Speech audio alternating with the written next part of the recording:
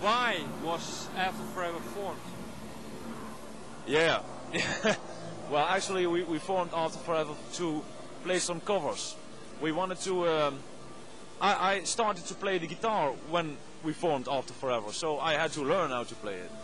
So we just wanted. Why then did you start a band before you actually played the guitar? Yeah, because I needed some people. We needed some people to learn to play the guitar.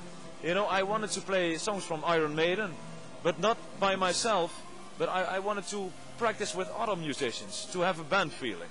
That was the actual idea, and we'd like to play some cover songs. Yeah. What time do we talk about then? We talk about 1995. And how old were you then? I was 17, 18 years old. Yeah. And well, yeah, I think we played one cover, and then we started to create our own songs. And of course, we needed 5 years to develop a real good songwriting style, because, or a decent songwriting style, because first of all, we should learn to play the instruments.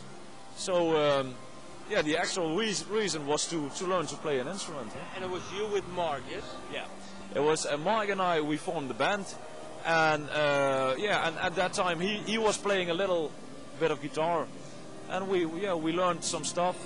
But soon Luc, the bass player, joined us. Jack, the keyboard player, who has been replaced by Lando, who has been replaced by Joost.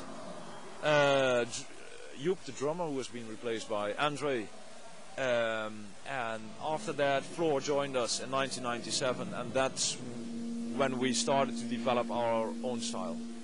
And let's say, how did you, when Floor joined the band, was that, say, a kind of style break from before, or was it, say, something that came in naturally?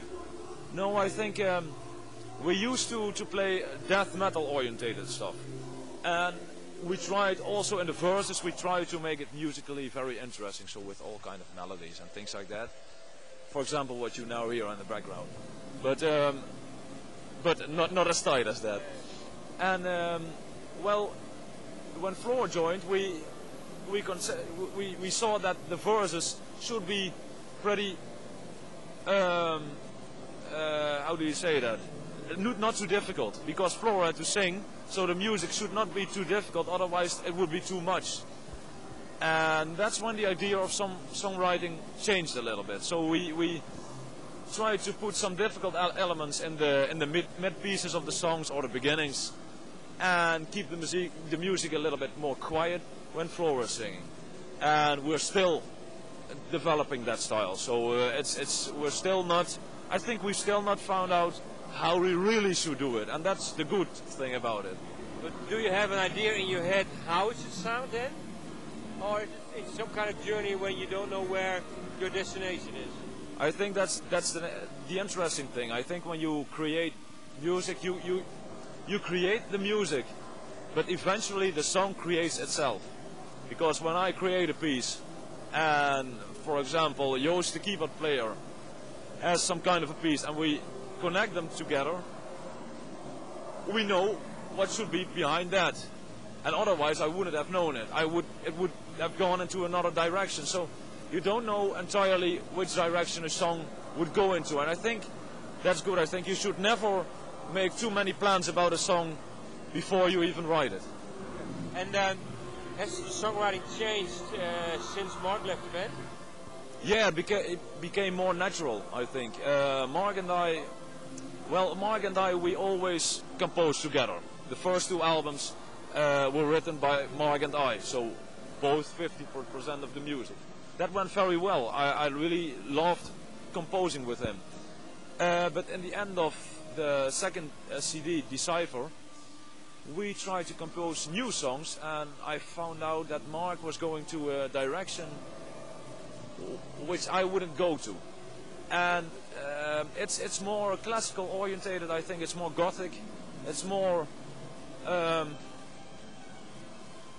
it's not surprising, but it's not meant to be negative. It's not surprising for me, this kind of music. I think it's boring, but for Mark it's an emotion.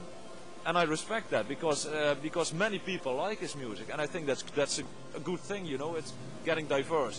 It was not my kind of music, and then we saw that the chemistry wasn't there anymore, and then you have to make a decision. And well, if we would have written a third album, it would be a bad album, because you would have gotten all kinds of compromises. Mark would be forced to leave out some of his melodies, and I would be forced to leave out my grooves, and it wouldn't have worked. So yeah, I think that happens. It's not nice, it's not fun, but it happens. And we had a discussion about that, yeah. And Mark had to leave. Now it's more natural, the songwriting style. Yeah, I think it's. We released a mini album and a full-length album. We wrote it. I think in 6 months we wrote them both, and there's still plenty of ideas. I think the music is more honest.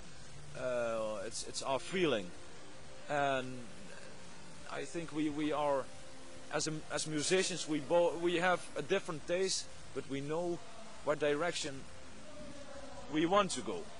But do you write now, let's say, the music entirely yourself? No. I don't want to, and I cannot do that. I think it's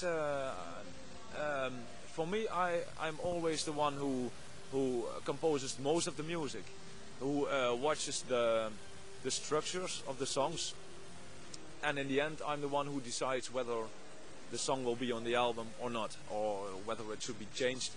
But all the musicians in the band are very important. I think they are all really helping a lot to make the songs more grown up. And I think that's the best thing about After Forever. It's not a project, and it's not a studio project. There are many bands who don't write songs at all. It is told that he writes all the music, but it's bullshit. The music is being written in the studio, and we are a band that really create our own songs by ourselves, and really all the musicians have their input. And I don't mind to be the one who writes most of the stuff. I like it, but it's great to have the help of all the other members. And I think Floor is very important because she writes her own melodies herself. She has her own vocal line. And lyric-wise? Lyric-wise, I'm not the one who no. Floor writes all the lyrics with the concept. We've made a story together, what it should be based on per song. Yeah, exactly. And but when it really comes to writing the lyrics, Floor is the best one to do that. Yeah, I think now, yeah, for this album, normally when Floor writes her lyrics, it's personal, and and I don't want to be the one who says no, that's wrong or whatever. No. But this time, I'm the one who knows how the situation of some children is, and so. But I must say she did an excellent job. There were very few things that I had to change, and for me it's very hard to understand how she did it, because Floor had also a very nice parent, so it's great. It's great. I don't know how she got into the skin, got into that child, but she did. Okay. Last question then. How did you come up with the idea for Invisible Circles? Yeah, that's because I'm a teacher, and my children are, most of the time they are problem children. They've got problems at home or with other students, but especially the ones who've got problem at home, they are very you notice this immediately. And I spent some time with the children talking about that, and I could see that all the problems were pretty similar, and they were all due to the fact that their parents, they want to work, or they are divorced, and they are forced. The children are not. Don't have the support of their parents anymore. So their parents are not at home the whole day. They have to cook for themselves. They lack the support of their parents.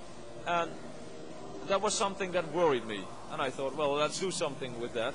And we really spent a lot of time working on the concept. And that's what it has become. Thank you. Thank you. Thank you.